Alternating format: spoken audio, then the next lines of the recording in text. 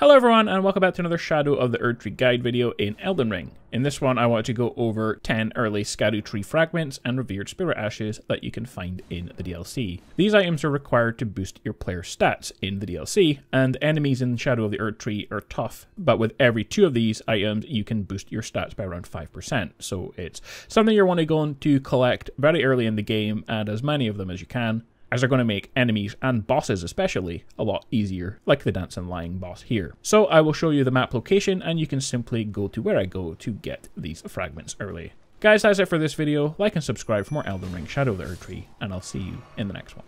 Bye.